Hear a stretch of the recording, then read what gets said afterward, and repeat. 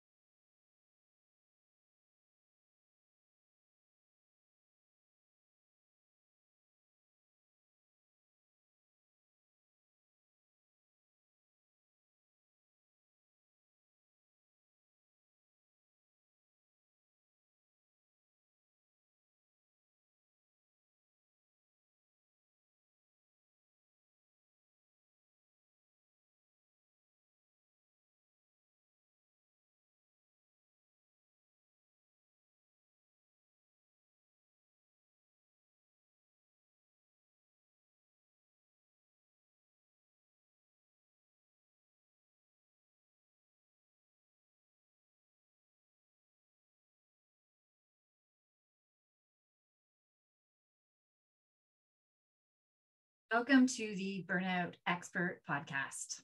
Today is going to be our first episode. I am very excited to start this podcast. It has been a dream of mine to really be able to show you the tools that I use in my coaching practice in order to beat burnout. As many of you may be able to tackle some of your own burnout without, depending on how deep your burnout is, some of the tools and strategies that I'll be showing you today, you'll be able to take back control and figure some of it out on your own.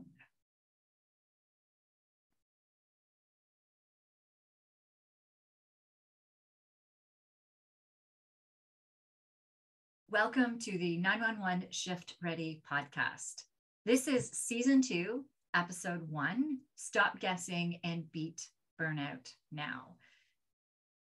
This season is going to be a little bit different. In this season, I am going to teach you about one of the most invaluable tools that I use in my coaching practice in order for me to know what direction I need to go with each individual client, as well as my clients, the responders that I'm working with, for them to know how to adapt and change things on their own so they are not dependent on me long term.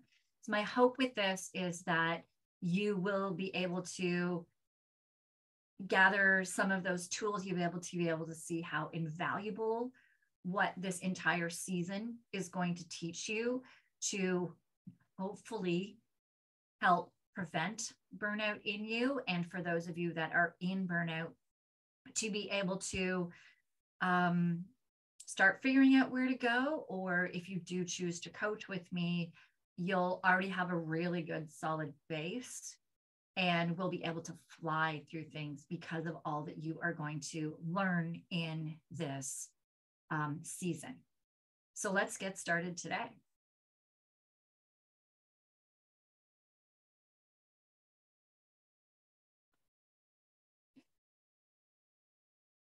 Welcome to the Burnout Expert Podcast.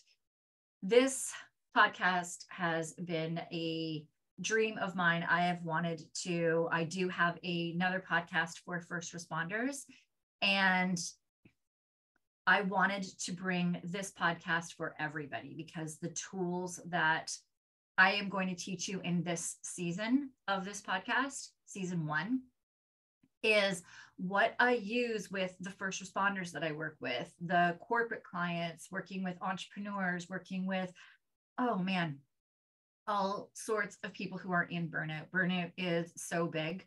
I started with first responders in 2018, working with them for burnout prevention. And through COVID, lockdown, the hours that many of them were working when stations were out and they would have to take over for other stations, the hours that they were working were just unbelievable. We still have some of them that I work with are doing 5 24-hour shifts in a row at busy stations where they're not able to get enough sleep. So what I've been able to do with them has been astronomical, but they aren't the only ones burning out. There are many others that, with what has gone on in their lives in the last 3 years, before that, they were already burning out. So with all the pressures of the last 3 years, we're seeing more and more and more people burn out. So my hope with this podcast is that I can give you some tools. This entire season is going to be dedicated to one of the tools that I do use daily in my practice in working with burnout prevention in my coaching. It allows me to figure out where I need to start with each individual, because it's different. What's stressing each of you out is different. What's happening at work, what's happening at home, what's happening with your health, all of these things are different for each of you. So I am going to teach you in this entire season about my secret weapon that I use, that hopefully you all can use as well now to start figuring out where you should be taking the action steps. So let's get started today. I am also actually, with this podcast, is changing up the format this season from how I usually do podcasts. Usually it's me coming in here and speaking, and I do best coaching. That's where I live. That's where I love. That's what I do. And so my hope is to come into each of these episodes teaching a little bit. I will teach for a little bit, show you some, coach you a little bit, and then I will open it up to anybody who comes into this Zoom call and into the recording.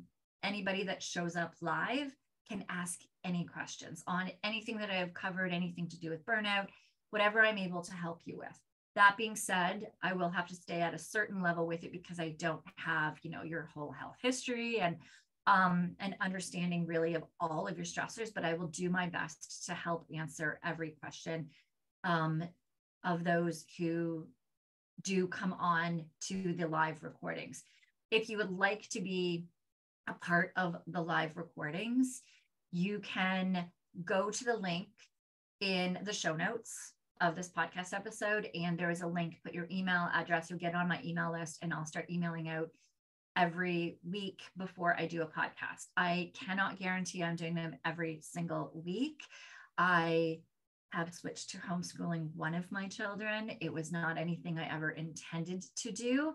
And he does have some appointments and things that I have to take precedence. So some weeks I may not get a podcast episode out, but you will be a part of the emails in order to know when I am recording, and hopefully you can hop on live, learn a little bit, and ask all of the questions that you have. So let's get started. We're going to start out with diving into burnout. We really need to understand what is burnout. There's so many different variations and ways with burnout. What I am doing right now, for those of you that are listening to this podcast, is I do have a slide deck that is created here as well, and some PDFs that I'm using. All of these will be added into the show notes, and on my YouTube channel, the recording of this screen of me speaking while using these slide decks is here as well for you. So there's something that I call a burnout ROI. It's your burnout ripple of impact. And there is a ripple effect with burnout that when you get to one stage, there's certain symptoms that you're feeling. And as you continue going through, you get to the next level and the next level. So we have 7 steps, 7 stages that I have seen since working with first responders and working with corporate entrepreneurs, working with all sorts of people. And there's certain stages that people go through. Now, stage 1, 2, and 3 are the top stages where you have a lot of energy. It's not necessarily tons of energy, but it's where you're above a green line. So we have a green line. If you can imagine this is what's on my screen right now. And we have a green line. We have 1, 2, and 3. So 3, which is the first one above that green line, is energized. Then the next one we have calm in number 2, stage 2, and stage 1 is crushing it. We'll get into those in a second. What we're first going to dive into is what's under that green line. Under the green line is when you're starting to feel those effects of burnout. So stage 4 is where we're going to start, which is the green line's where we want to be, the green line or above. So underneath that first part of that green line is the stage that I call the overwhelmed stage. That's where you feel like everything is piling up and you just can't get ahead. Every time you take one step, it seems like more is added onto your plate. You feel like you're on this hamster wheel. Everything also seems to take longer, and your focus takes so much energy that to get things done, simple things, it depends on which stage you're in as well. But I know for me, when I was in my burnout, making a sandwich mentally took so much energy from me to even open the fridge and try to focus enough to even figure out what was in the fridge to make a sandwich. Physically, things take so much more energy. I used to feel like I was walking through a fog of cement and thinking through a fog of cement.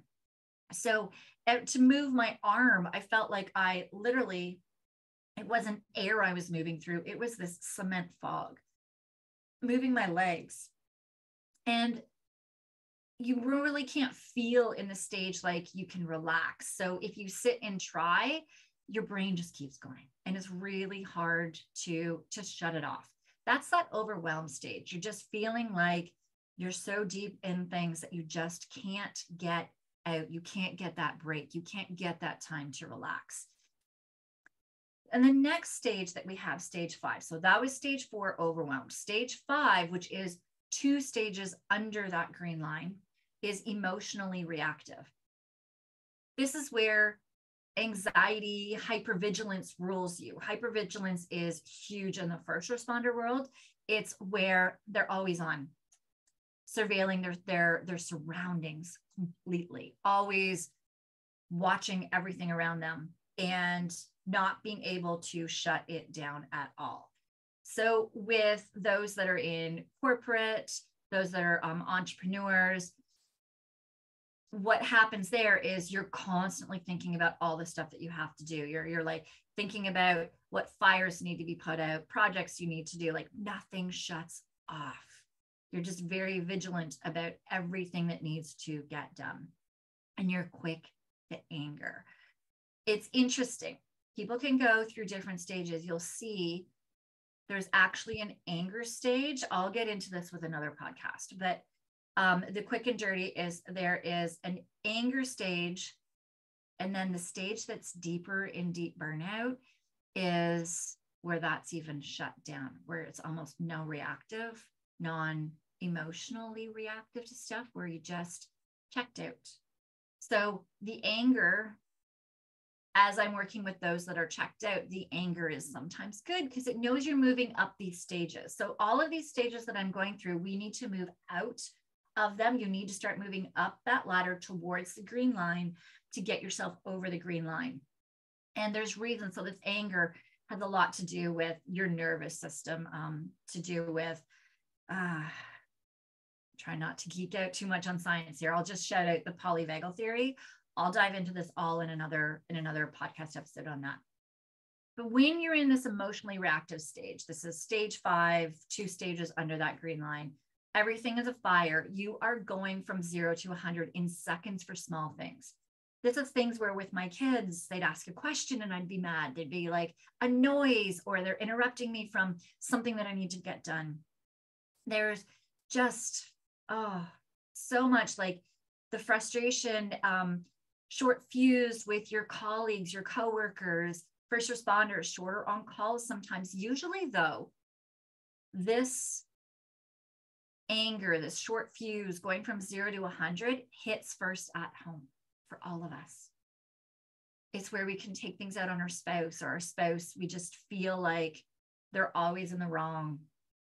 And just so frustrated by things that our family is doing. Something's not picked up, and it just becomes this really huge thing, a big thing to you. And it can get to the point where your family feels like they're walking on eggshells around you. I know that was me. My husband would come into a room and assess what my mood was going to be like, because he could smile and I could get mad because of the way that he smiled. It's just crazy where some of this emotional reactive, that's why we call this the emotional reactive stage, where that comes from. It was almost like I was Medusa, where all of a sudden I'm this calm, happy, nice, kind person. And then I'm just mad at him. I'm like, why are you looking at me that way? Or mad at him for the way that he loaded the dishwasher. You start needing to control more things around you. So the way he does the dishes, the dishwasher, the way the laundry is being done, like instead of being very excited that they're doing these things, we're very emotionally reactive to a lot of these things. And so with that as well, we start getting relationship struggles. We're getting mood swings. You may be losing your cool at work too. We get repetitive injuries. Colds and flus start coming up. So your inflammatory system, your body's ability to heal is slowing down. So you start noticing that injuries don't heal as quickly, or they start creeping up from your workouts. You're not healing as easily from your workouts. You're more sore after your workouts. So all of these things start kicking in when you are in that stage 5, that emotionally reactive stage. And then in stage 6, we get into constitutionally drained. And with constitutionally drained, that is stage 6. So as we were just saying, you have that green line, and we want to be above that green line. But as you keep going lower, you've got stage 4, that overwhelmed stage, stage 5, the emotionally reactive stage, then you get constitutionally drained. This is where you're absolutely exhausted. You're pushing from the time that you open your eyes until you go to bed. Coffee doesn't really give you that energy anymore. You may need a coffee and start feeling like you need a pot of coffee, then an IV drip of coffee just to get going, just to be human. I have clients I've worked with where they have said that their family knows not to speak with them until they have had that coffee in the morning. Thing is the coffee doesn't give them energy like it's supposed to, and it starts decreasing that effect. So with that as well, we're pushing coffee doesn't give you energy, and your to-do list just keeps getting longer and longer. You can't focus, you can't work out, you're plagued with injuries that won't heal at all. Constant colds and flus, allergies start kicking in, gut issues, and you start wondering if you really have what it takes to last your career. Can you keep up in the position that you have? Can you keep doing this? How long can you keep pushing at home and on the job and in your career? And you start wondering if all these things that you kind of dreamed of to be doing in your career, if they're even possible because of how exhausted you are.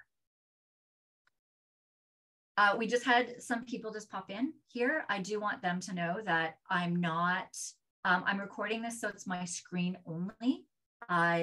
Nobody will be seeing the people that are popping in. They won't be seeing your names or anything like that. So just so that those who just popped in here to listen and ask questions at the end, people will not ever see your screen, just so that you do know that. So let's dive into the last one. So as we've said, there are 7 stages here. We have that green line, where with that green line, the further and further down under it you get is the further you get into burnout. We have overwhelmed, we've covered emotionally reactive, we've covered constitutionally drained, and the last one is debilitated. That is where we get intense health issues. That is where gut issues can be turning into Crohn's or colitis, where you can't go to work often because of how flared up your gut is.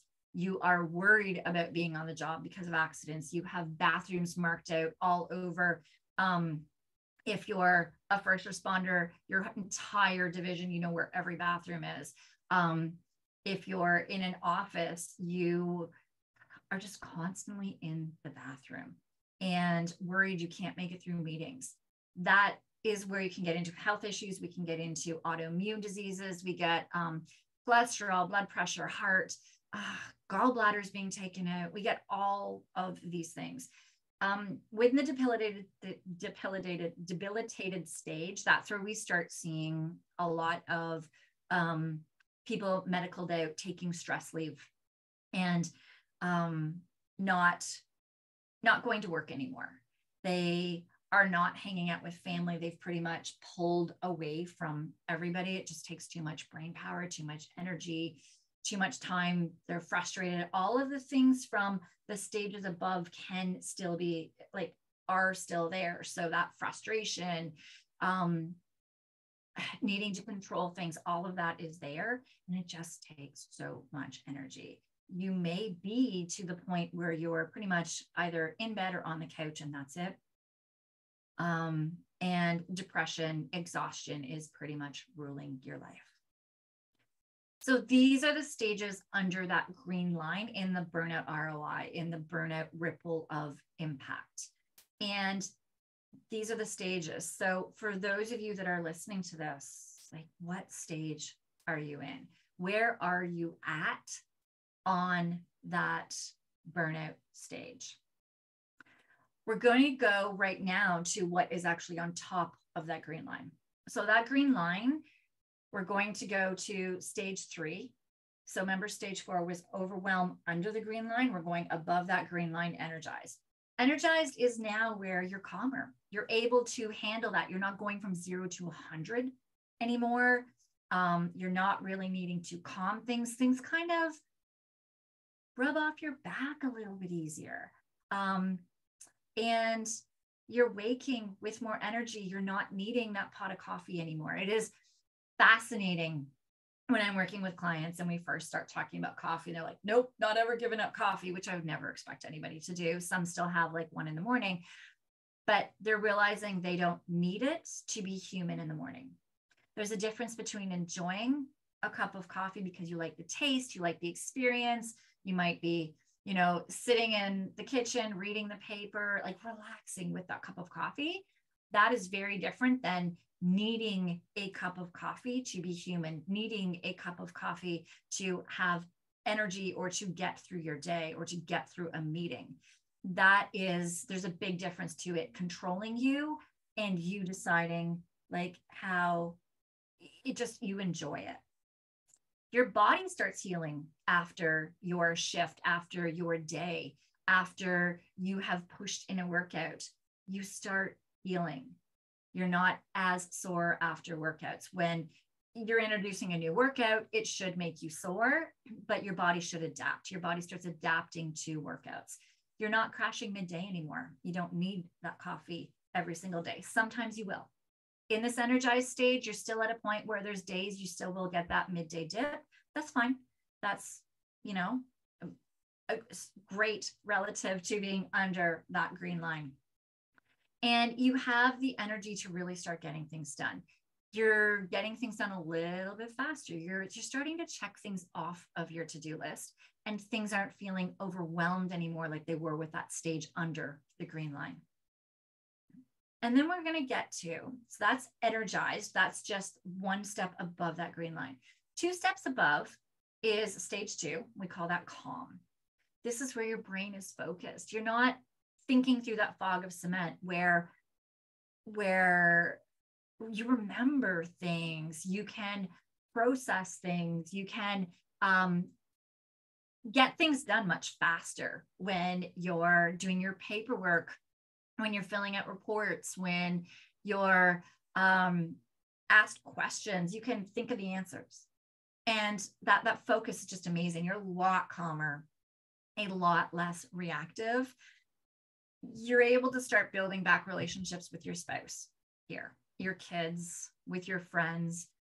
You actually want to go out and do things. You want to start socializing again and start getting back to things that you used to love to do. Your tasks are done much quicker than even they were in the energized stage and more efficiently. And these small things don't bother you anymore.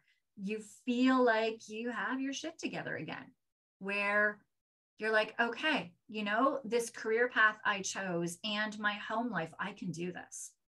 There's always going to be days where life throws you curveballs and you're like, oh, wow, that was quite a day. That's just life. That's how it happens. Nothing's going to be perfect, but you're able to manage it. It's not like you're sitting here thinking like, wow, can I even manage this? As you were in that overwhelmed stage and the stages below it, below that green line. So the top stage is crushing it. With this stage, it's not one you can stay in every single day. So I need to really make that clear. This is where you are setting new goals physically and mentally, you're crushing them. It's where your mojo is back, where your libido, right? So when you're under that green line, you do lose your libido. You lose that drive that drives you in a lot of things. And that starts coming back in that crushing it stage. You know what your body needs and when in order to recover and perform optimally. What I'm going to be teaching you, starting to teach you today, but what we're going to be covering in this entire season of this episode is for you to really understand what your body needs when. When do you push in a workout?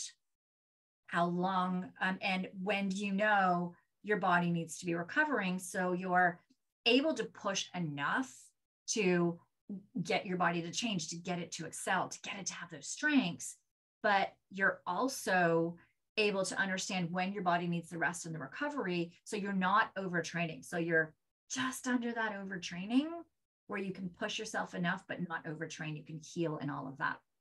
I'm going to really dive into that a lot into this season. And with this crushing it, you also feel like you're in control and you can handle anything that is thrown at you on shift. So these are the 7 stages. I'll go through them just quickly with you. It was crushing it at the top, calm just under that, and energized. Then you get to that green line where we hit overwhelm. Then you get into being emotionally reactive. Stage 6 is constitutionally drained, and stage 7 is debilitated. So those are the stages that you would feel when you are in burnout, or when you are experiencing burnout, going through those stages. So I'm very curious for any of you that are listening to the podcast, for you guys here, you can put it in the chat, any of you that are watching this now too, if what stage you're at. I know some of you that are on here now I have actually worked with, and you've worked through some of those stages and gotten higher in them, which is amazing. So yeah, you guys can throw in the chat where you're at. So the next thing that we're going to dive into is burnout versus overdrive. And with burnout, there's differences between burnout and overdrive. I'll just cover those first before we go through a symptoms list. The list that I am going to go through, I also have that linked in the show notes of this podcast. So you can go through this checklist and see where you're at. Most people have pieces from both. So the difference between burnout and overdrive, you have a hormone called cortisol. And cortisol is your stress and your energy hormone. It is the hormone that is released every time your body perceives a stress. So perceiving a stress means an email could come in, or for us last night, we just got hit with a huge snowstorm here. So last night, I knew I had to shovel last night. I shoveled for 2.5 hours this morning. These are stressors that we don't often think of, but those push out cortisol. But then we think of getting into meetings for first responders, getting into calls, rushing to calls, being awake 24 hours a day, waking up at 2:30 in the morning to go to calls, all of the stuff that happens in your day, kids, all the stuff that happens at home.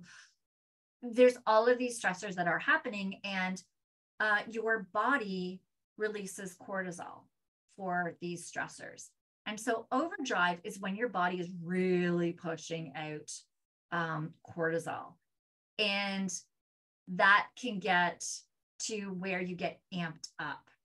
That is where your libido is usually on super, super high. For first responders, that is the first couple of years of them on the job. Sometimes their libido is like totally on a high from all the calls and all the cortisol going out, until the cortisol starts shifting the other way, because your brain sits there and says, hey, what the heck's going on? We're sending out all this cortisol, but you actually don't need all this cortisol because you're not technically fighting that fight, and your cortisol lowers. So with that cortisol lowering, you start going into burnout, which is where you don't have the energy, where you're getting more of the brain fog. So that's where you'll kind of see that in the burnout ripple of impact that we went over as well, where we had that stage first of emotionally reactive, and then we went into constitutionally drained. So that's kind of moving from like overdrive into burnout. There's a lot of overlap as well. So when we're going through these symptoms right here, when we go through all of these symptoms in this burnout checklist, you'll see a lot of overlap in the symptoms, and you might find that you're high in both. That's very, very common when somebody is deeper in burnout. So overdrive, the list for overdrive. Now, as I said, again, this is for those of you that can see my screen. You see, I just clicked on a link that is in the show notes of this podcast. And this is a checklist that you can actually go through and check. It'll email you your results so you can kind of see how many checks you got from each overdrive and burnout and which symptoms they are. So overdrive, trouble falling asleep, being tired and wired. You can fall asleep, but you wake a few hours later. feeling tired, sometimes hungover, even after a full night's sleep. So you're feeling that disoriented in the morning when you woke up, don't really, just foggy, fuzzy brain. You wake up hungry during the night. You feel tired during the day, and you often hit a slump around 6 hours after waking. So for those that would be on a normal day schedule, that would be like that 2 p.m., that slump where you need coffee, you need carbs, you need sugar, or you want like just to have a nap, where you're struggling to focus. You crave, you need a coffee to start your day, and sometimes more to make it through the shift. You crave sweets, salty, sugar, caffeine, especially 6 to 8 hours after waking or before bed. You may be anxious, worry a lot. You may think something bad is going to happen. You feel stressed or overwhelmed for weeks, for months, for years. This could be, you may jump at loud noises, no food willpower. Oh, the jumping at loud noises, that was huge. My husband used to be like, it wasn't even loud noises. He could walk around a corner, and if I was close by, I'd be like, whoa. And it was crazy, but it's like, it's a nervous system thing. So my nervous system was so strong in that stress state because I had worked it up so much that jumping at loud noises was a big one for me, for sure. No food willpower. You can't. You try to eat healthy, but you just can't. You need that sugar. You may need the chocolate. Carbs. You can't. Not that carbs are bad. Just if you're inhaling bags of chips and tons of bread and pastas and all that stuff, like tons of them, and you're living off of carbs, that's where there's a bit of a problem. But no food willpower at all. Do you want you to understand that that is a part of burnout? So a lot of people beat themselves up when they're trying to eat healthy, and their mind just won't let them. The willpower creeps in. There's nothing wrong with you. This is a big part of overdrive. You may stress eat. You may have IBS, or irritable bowel syndrome, low or no sex drive, mood swings, irritable, short fuse, easily frustrated. You need to control things around you. Overweight, especially around your middle. You trouble gaining weight. This weight too, overweight, especially around the middle. We'll see people too that exercise like crazy, that try to eat super clean, super healthy, and cannot lose that weight around the middle. You can't until you're out of burnout. You can't until your stress system stops firing and firing and firing and sending glucose out, sugar, and having to clean it up because you didn't need energy to read an email or do something that you're mentally stressing over. You may have trouble gaining weight. So you may be the opposite end as well. Sometimes feel really blue or depressed. You may feel like you're never accomplishing enough, often pushing yourself to do more. Your memory may not be great. You may have trouble focusing. We get this where you might be talking to your spouse, say, yeah, I'm going to go and do this, this, and this. You walk out of the room and you're like, crap, what did we just talk about? I don't remember the 2 or 3 things that I just said I was going to get. That's that memory. You think that your short-term memory is going on you. For females, menstrual cycles, irregular, they may have PCOS. You may be told you have high cholesterol, bone loss, osteopenia, or osteoporosis. You could get sick easily. Cough, infections may linger. You may have frequent nagging injuries that take longer to heal. You may have hives, seasonal allergies, asthma, allergic reactions, diagnosed with an autoimmune disease and high blood pressure, or diagnosed with a metabolic syndrome or insulin resistance or diabetes. We would see a lot of glucose issues with first responders, diabetes with a lot of them. All right, so that was our overdrive list. Again, that list is in the show notes. So definitely, if you want, you can click it and gain access to that. Our burnout checklist. So burnout, you're often feeling exhausted, having to push through your day, and you may describe yourself as feeling fried or feeling burnt out. You wake up mid-sleep, and it's hard or sometimes absolutely impossible to get back to sleep. You wake up tired, even if you've gotten a good night's sleep. I know for me, I could sleep like forever and I'd still wake up feeling like my body didn't repair. My body didn't heal. It was just, my brain was so foggy, disoriented, exhausted. You'd feel anxious a lot.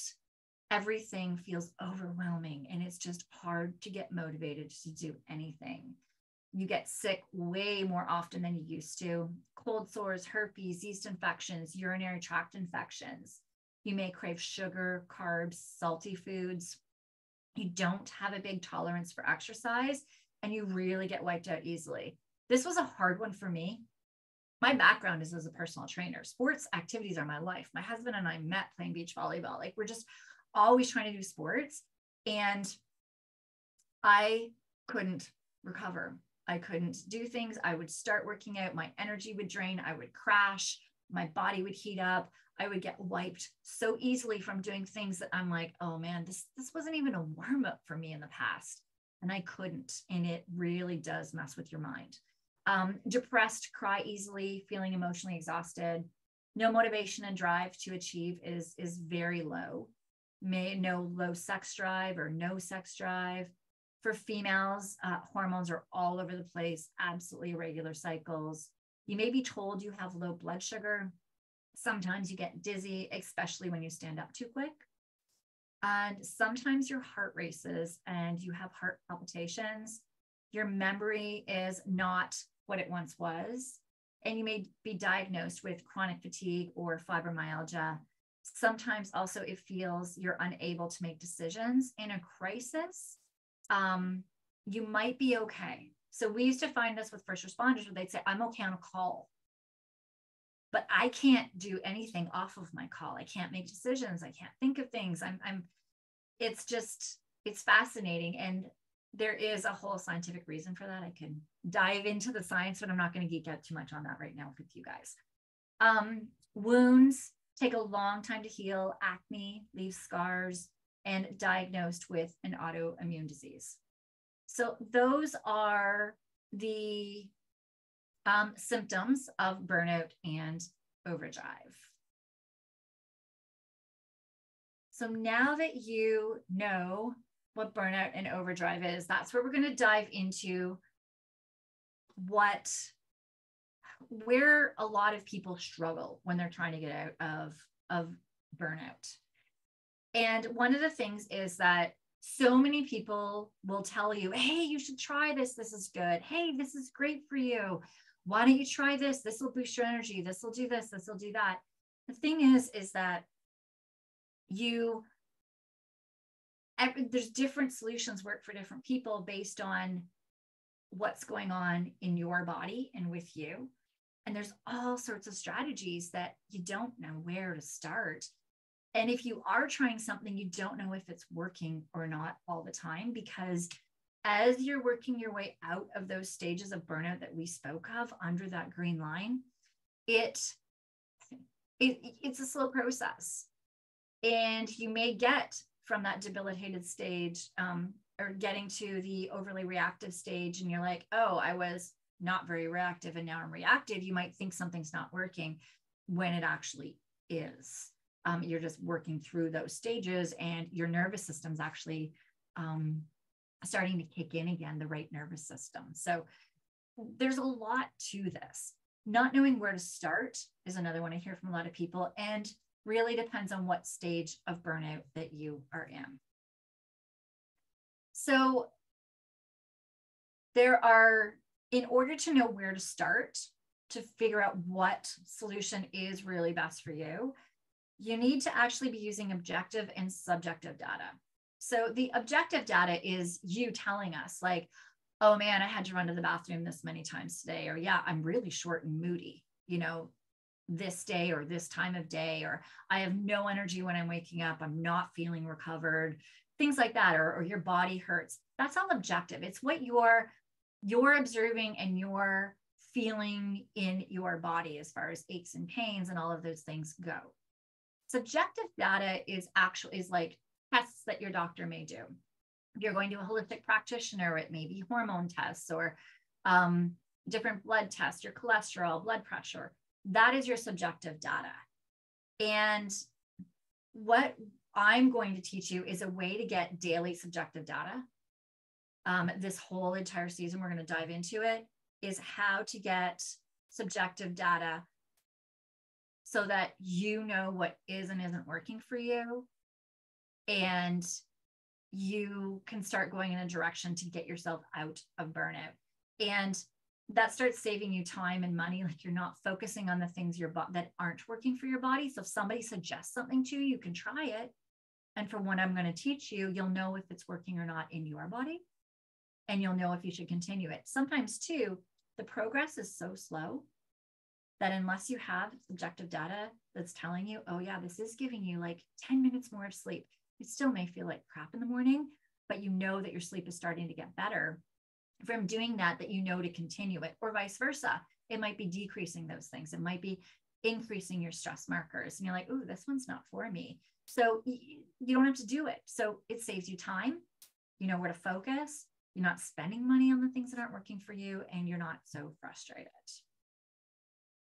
And so what we're diving into is, in this whole season, is I'm going to be diving into how to really read your deep data from a Whoop or an Oura ring. And you don't have to have one in order to really benefit from this podcast, from the episodes. And if you already have a health tracker of some sort, definitely work with it first. Apple Watch does have some of the information that the Whoop and Oura have, but with their sleep, they mix everything together. So I can't get as granular with the sleep, but you can definitely get enough information from an Apple Watch in order for everything that I'm teaching you to benefit you. And I know somebody who had a Garmin. We could get some stats, but Garmin was more for daytime activity and not as much for the nighttime of what you are doing. So we're really going to be diving into the Whoop bands or a ring to be able to find out a lot of information.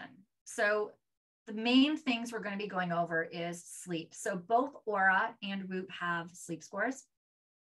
They'll break down your latency, so how long it took you to fall asleep. Remember when we went through those Overdrive and Burnout scores? The one for is tired and wired, can't fall asleep. Also waking mid-sleep. And if we can find out how much REM sleep, deep sleep, and light sleep we're getting, then we'll also know what's going on. Deep will tell me some information of, if it's something physical going on with you. We can also find out about sleep deprivation with some of this. We can talk about gut issues. There's so much information we can get from the sleep data that comes out of this. How long your sleep was, it'll tell you, versus how long your body needed. So it really does tell you, you needed this much sleep in order for your body to recover from everything you've been pushing. Now, does this mean that you have to be perfect with it? No, it's data. It's great data. So on your days off, on your weekends, when you can really catch up on that sleep, then you can do so. Then it has a readiness or a recovery score. So one of them's readiness, and the Whoop gives you recovery. This one is amazing. I love this. This is showing actually one of my days that I was in the red. You don't want to be in the green every single day. I'll be diving into a lot of this in this season's episode. When you do a workout, you want your body to either get into the yellow or the red right after a workout. You want it to, because that's telling you, from a tough workout, a one that you really, really, really pushed and should have kicked your butt, you want to be a little bit lower the next day. But how long does it take you to recover and get back into a green recovery? That's going to help you really figure out if you are overtraining, if you really should be pushing again, when you should be pushing again in a tough workout in order to maximize your results in your recovery, all of these different things. So this readiness and recovery is amazing. Also, if for burnout, there's a lot of deep stuff we need to go into with burnout for this one. And the other main stat that the Whoop and the Oura give you is your activity or your strain score.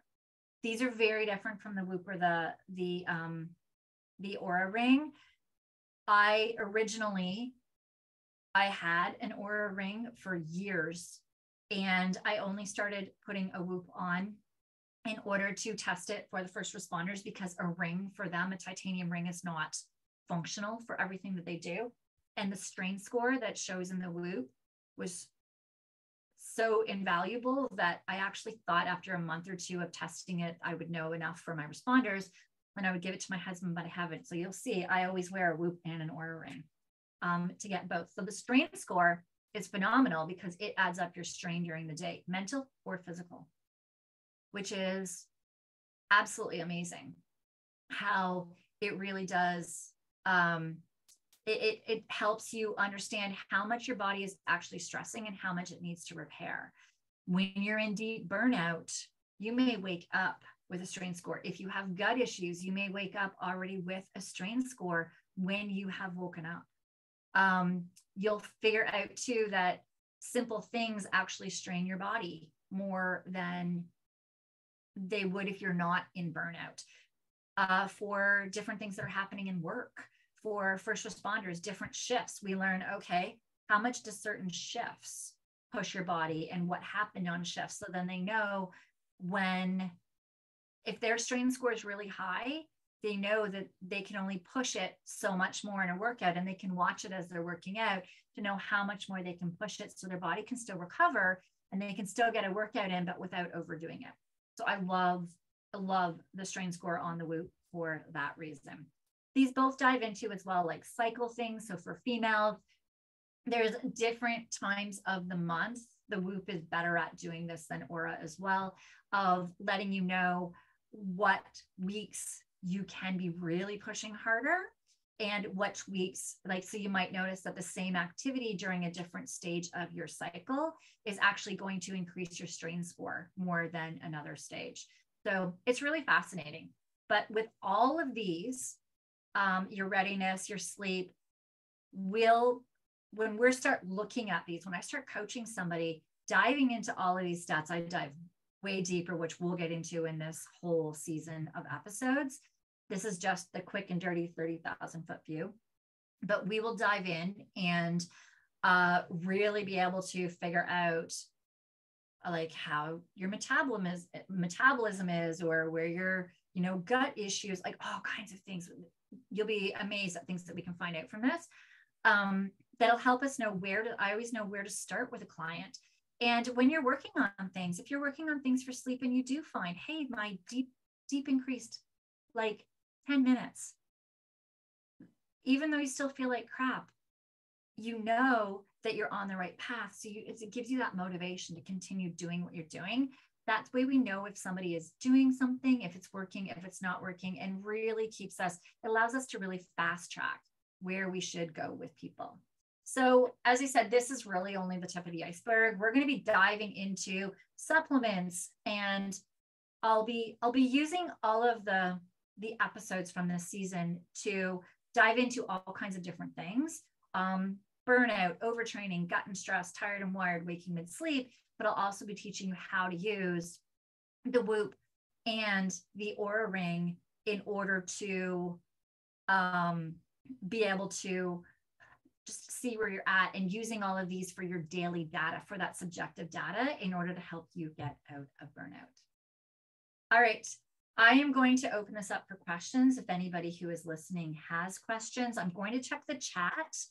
Because I know, just keeping this anonymous for people as well, you can actually write your question in the chat if you don't want to speak. If you're okay to speak, I will bring you in. And as I said earlier, anybody who does speak, your video won't be showing. I'll only have it as my screen showing. Sorry. We do have a mailing list. I'm going to link that in the show notes. So we have a mailing list that if you want to get on, where I will let you know when I'm doing the recordings, and you can hop on here. All right. Let me just check the chat. Oh, cravings. Okay. Okay, so somebody is asking, what's the best way to combat cravings? What are the cravings? Sugar, salt, carbs? Sorry, I don't know why I'm coughing. All of them. Okay. Hey, I know that you have a Whoop. So with your Whoop band, how are your recovery scores? Are your recovery scores in the yellow? Are you in the green? Where are your percentages of recovery scores on a regular?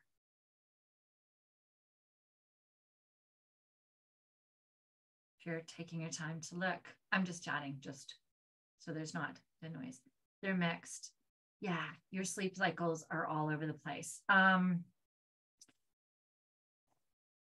So how quickly do you recover after? So do you feel you're giving your body enough calories and nutrients? Because I know for you, you are very, very active, physically active, and your job is very, very demanding, long hours, crazy hours. So are you getting enough calories in? Do you feel?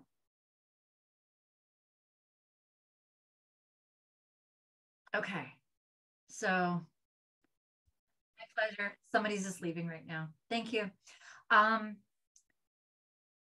okay. You feeling like you're overeating and you're noticing weight gain and an inability to cut weight.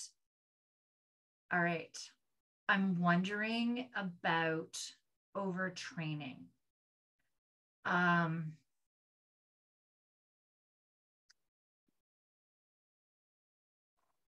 Trying to think of this.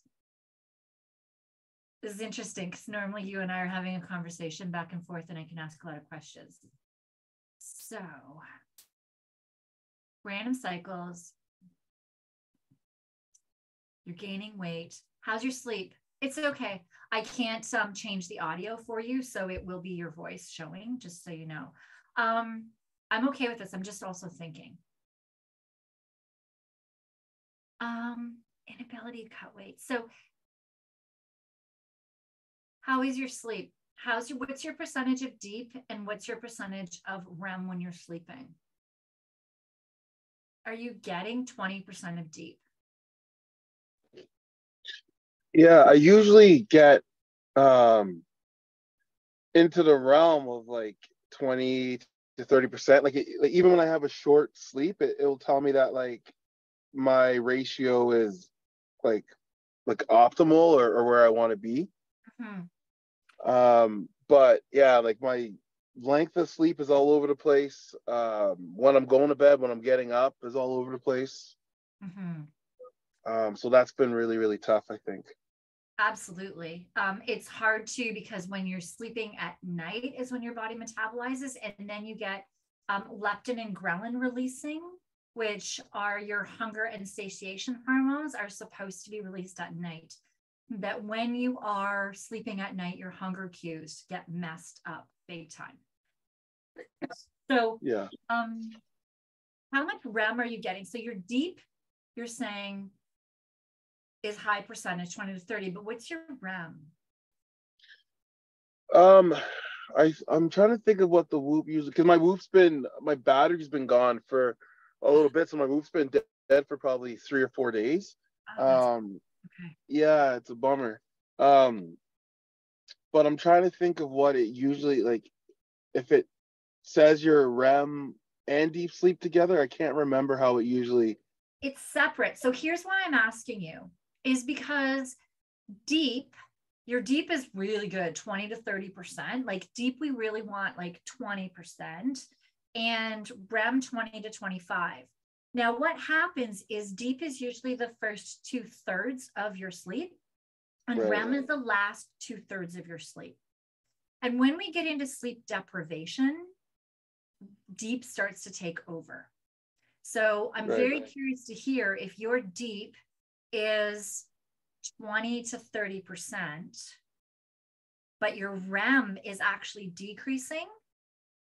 I would wonder if part of that then is sleep deprivation, which would mean I know your sleep's all over the place, but on your days off, if you could grab another nap in there, just grab a nap as well as your nighttime sleeps on your days off, or any other times on your shifts if you can, if you're home and you're able to grab a nap in between? So I'm looking at my last sleep recorded. It says 6 hours, 6 minutes. I'm assuming that's in bed. And Yeah. then the remarks were 29% of your time in bed was spent in REM sleep. Okay. And it just says this might indicate your body's making up for not getting enough. But then when I look at my breakdown, it has deep sleep an hour 22 minutes, so 18%.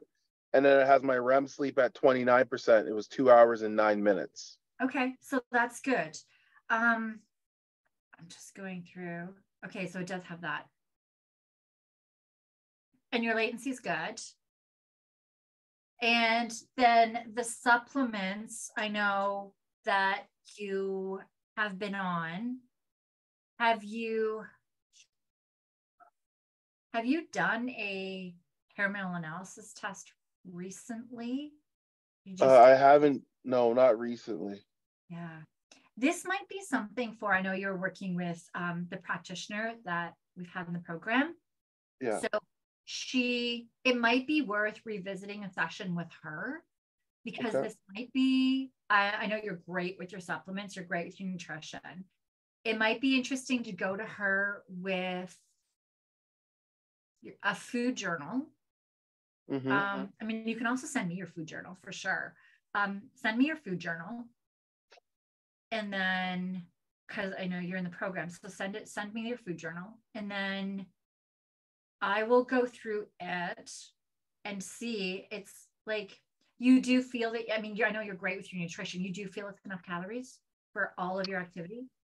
Yeah, so my nutrition has kind of been not the greatest, to be honest, for the last little bit, is I find that I just get like uncontrollable cravings that like I probably end up overeating and just snacks or whatever alone, right? Yeah. Okay. And that could be the leptin and ghrelin. And that's where the practitioner can help you maybe stabilize some of that with certain supplementation.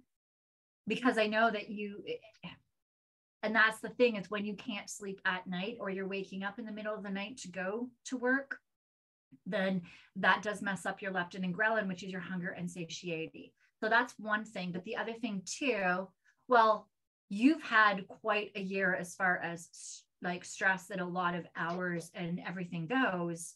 That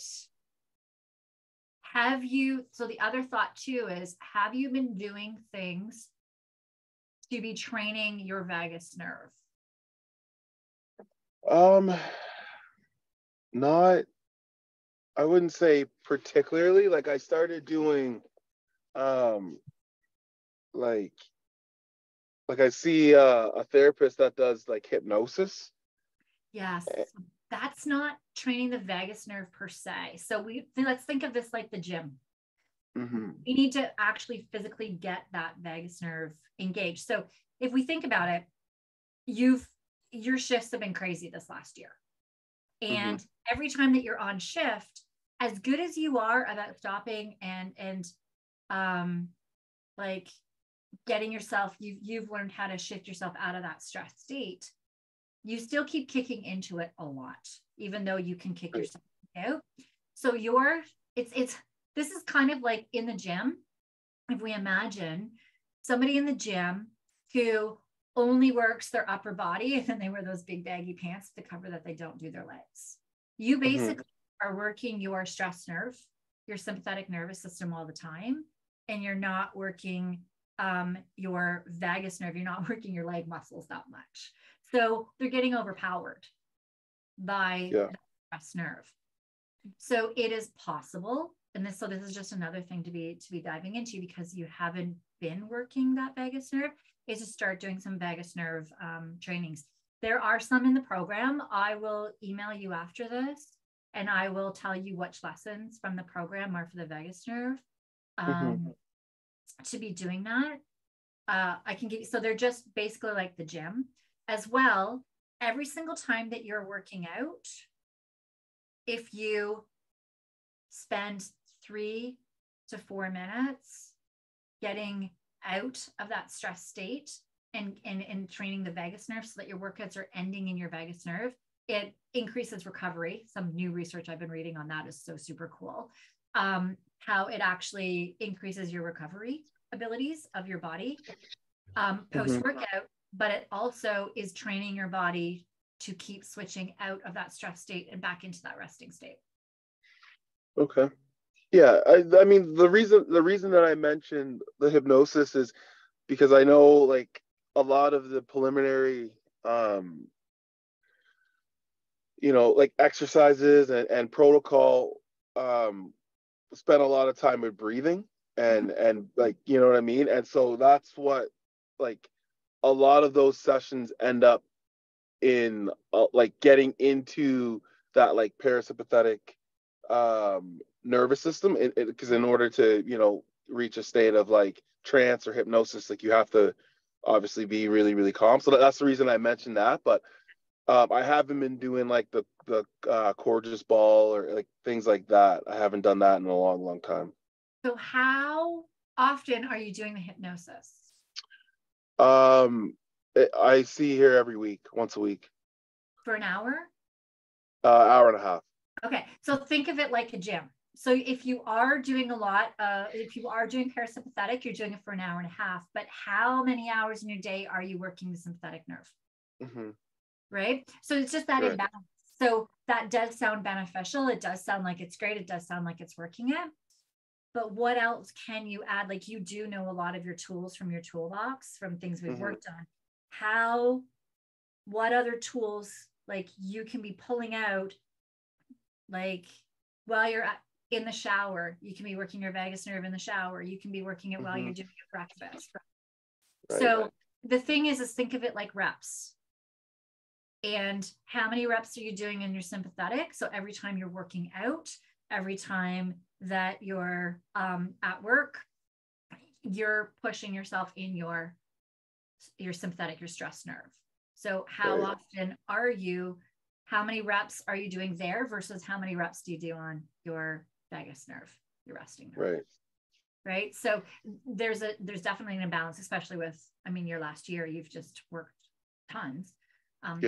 Like my husband's been, I think it's any time that you and I are chatting, it's like him and you are both like, it's crazy. So, and that's it is we just have to keep remembering that we have to train both systems, and you're really great at training that one system. So let's just start working on using those habits that you use for that to keep training your other system then as well.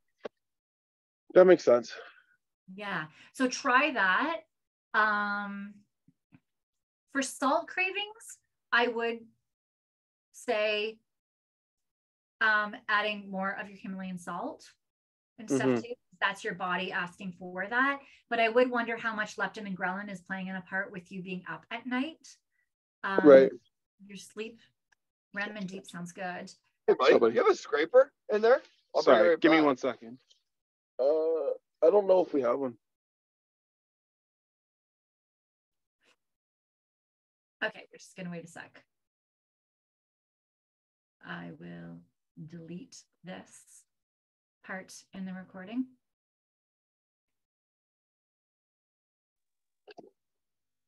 Sorry about that. No worries. I can come in and edit. I'll just delete that. No worries. Myself, I'll delete it. So you're working with your shifts.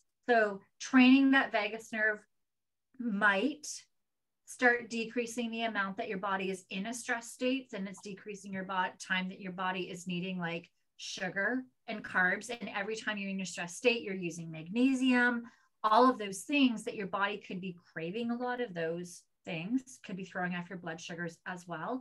And so those are things that going to practitioner, revisiting with her, she may be able to check and make sure if everything is still on track, that all of your because it's been a while since you've checked your stress vitamins and minerals. So checking those out to see if any of that needs an adjustment would be possible. Could be the leptin and ghrelin. But the more that you keep switching into that stress state, into that sympathetic nerve, the more that your body is going to be wanting and needing glucose, the more that it is going to be needing sodium, the more that it is going to be needing magnesium, which starts getting like the chocolate cravings and the sugar cravings and the salt cravings and all of those things as well. So it could be a couple of those things. I would start off by doing more vagus nerve training, and then after that, checking and seeing, go from what's it called?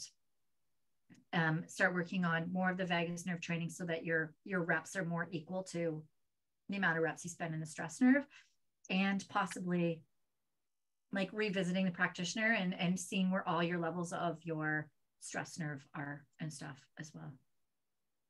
That makes sense. Yeah.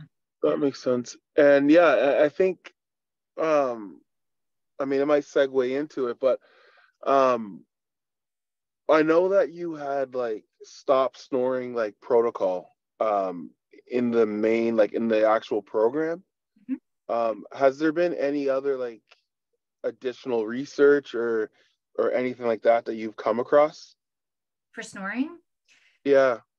Not any other like modalities to try. All the modalities that I have for snoring are in the program to be working on, but that is a vagus nerve thing too. That snoring is telling us a lot too, that your stress nerve's kicking in when you're sleeping. So you need to remember, when you started the program too, you're working more on that vagus nerve, and then that dry mouth at night, you know, the snoring and stuff starts to, for some, depending on what the issues are for snoring, but for many of you that are living in that stress state, starting to train that vagus nerve more does help with that. Yeah. So that also ties into exactly as you said, it will tie in. So, and that ties into more vagus nerve training. And so I'll give you the links. I'll email you. You know what? Let me write this down super fast. So I need the snoring ones and more vagus nerve. I'll email those to you from the program, where they are. So that you don't have to go searching yourself, and you can start working on some of those then again. Oh, does that answer your questions? Yeah, for the most part. I've just been kind of, I've been thinking about it. So, I mean, for the most part, I think it does. Yeah, cravings are brutal. I know for me as well. Yeah. That's where I'm saying, if you go to the practitioner from the program, if you go to her and get your stress vitamins and minerals tested again, she'll be able to tell you, because like, I remember when I was in burnout, I could inhale chocolate bars and I realized I was, magnesium deficient, but how much magnesium do you need? Right. And stuff like that too. So you just may need to adjust some of the supplements that you're on as well. Might be that. But at the same time, if you aren't evening out those reps of your vagus nerve and your sympathetic nerve, then you will continually be going into that sympathetic stress state and continually needing sugars and continually using your magnesium. So the levels that she would test today and your requirements today will be different than 3 months down the road if you really work at training your vagus nerve, because your body's not flying through them as much. Right. State. So that makes sense. Yeah. So it's up to you. Like, you may want to start off with doing the vagus nerve stuff and seeing how that goes. And the supplements that she had you on may be good again. Well, flying through them again. But if you might want to check out with her as well. Okay. Well, awesome. Anything Sounds good. Else? No, I think that's it. Because I noticed that there's a whole trickle down effect of stress or whatever it may be, and just even like relationship stress, and just making decisions within relationships. So I just feel like it's all kind of coming from maybe a similar place. Absolutely. And that's the thing too. So this is one reason why I'm sort of mixing this with first responders and others, is I like the stressors that first responders do have are definitely huge stressors. But a lot of the stuff happens in our home, relationships, all of that, like parental stressors, childhood stuff. Like there's so much that comes from that, and the pressures that we actually are putting on ourselves in order to what we accomplish and do, and our expectations of ourselves, that my hope is that mixing this as well with the first responders, with, you know, corporate entrepreneurs, with other people, that we start seeing as well how important the home stressors are as well, and not just stressors. I mean, they're important, the work stressors, what they do, but we can control a lot more of the stressors at home than we can, you know, sometimes for you, like on a call and all of that. So it's different. Where can we control? What can we be doing? It's the same strategies as well at home as it is at work, and a lot of it. Okay. Cool. Okay. All right. Perfect. No, that's it for me. Thank you. Amazing. All right. We don't have anybody else today, but hopefully with this, as people are getting more comfortable and seeing how this goes with more people, we will get more people hopping in and asking questions at the end, because that's where the fun part is. Cool. Absolutely. I appreciate it. Thank you. My pleasure. All right. So that is it for today's episode. If you would like to join us to ask questions at the end, definitely go to the show notes, click the link, add in your email to our email list, because that is where I'll be letting people know the link in future for future episodes. And we are going to be diving way deeper into Whoop, into Aura. As you just saw, I am able to really dive into where somebody's at by starting to look at their stats and where they're at with everything. All right. Take care, everyone, and I will see you in the next episode.